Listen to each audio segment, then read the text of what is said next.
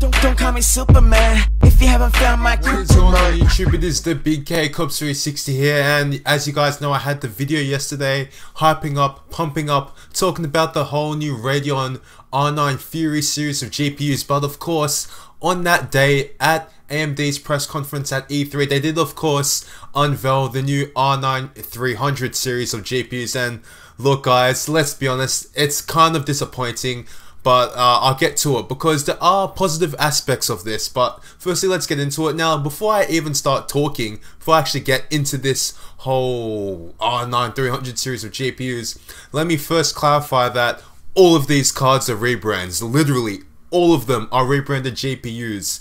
So yeah, that video I made like last week or something, saying, you know, is it going to happen? Is the R200 series going to be rebranded into the R300 series? Yeah, it was right.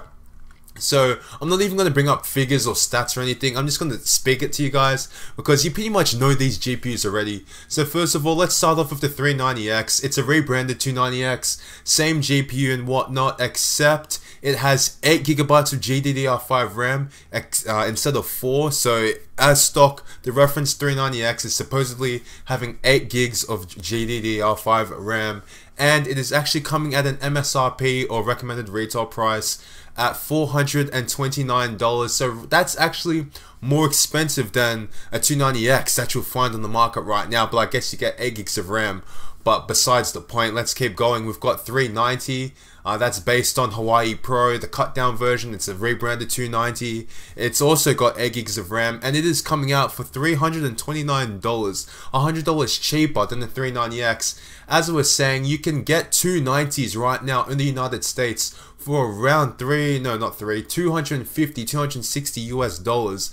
So yeah, I mean, it's more expensive, but I guess with these lower RRPs, the lowest price that these cards will actually reach will obviously be lowered, brought down, and I guess that's just how things are going to go.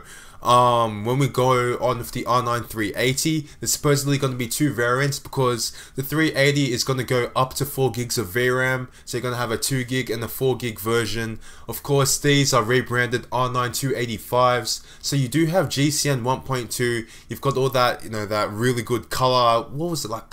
It's improved color performance or something. There was this specific feature in the Tonga chip and GCN 1.2 that made the 285 perform better than the 280 and the 280X, regardless of being a weaker card and having less stream processors. But anyway, it's based on Tonga Pro, 1792 SPs, 256-bit memory bus, and is actually going for $199. So that's actually pretty good for a 285 or 380, whatever you want to call it. $199 is decent, and hopefully AMD come out with a 380X, which should be the fully unlocked Tonga chip, which is seen in the iMax M295X, because as you guys already know, Tonga Pro, or the R9 285, is a cut down version of the full Tonga chip. The full Tonga chip is called the M295X on the mobile version, on the mobile platform, and it is yet to come to desktop. So I assume that AMD will eventually bring it to the desktop, and we will see that thing finally reach us. And that'll probably go on for around $230. It'll fill the gap. Next up, we have the R7 370. Now, this, of course, is based on, you know, 7870. Or actually, wait, hold on a minute, because this seems to be quite interesting. There's a bit of confusion as to whether this is based on Pitcairn XT, so a rebranded 270, or if this is a rebranded 265 or a 7850. I believe what I'm reading right now is wrong, and I do believe that this is actually a 270X rebrand, or 270 rebrand, or 7870 rebrand. It's a rebrand of a rebrand. It should have 1280 stream processors, of up to 4 gigs of VRAM, and it's going to cost $149, which is pretty good. Now, of course, I'm not 100% sure on this, so I may be wrong. This might actually be a 7850 or an R7 265. So that would have 1024 stream processors, which would make it weaker than the 7870 or a 270. But I don't believe that is right. I just think that what I'm reading right here is wrong. So yeah, don't worry about that, guys. And last of all, we have the R7 360. This is like a rebranded 260 or whatever. 2 gigs of VRAM. It's going to cost $109, so pretty much $100. Pretty good. I mean, most of these RRPs, or all of these RRPs, are cheaper than when the rebrands or like the original card came out.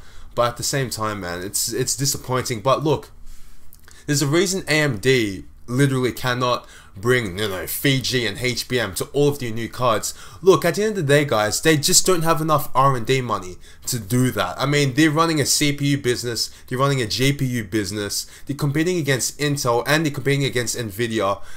They don't have a lot of profit, like a lot of money, and they're trying to split those assets, that cash, into two different, like, massive streams. It's tough for them.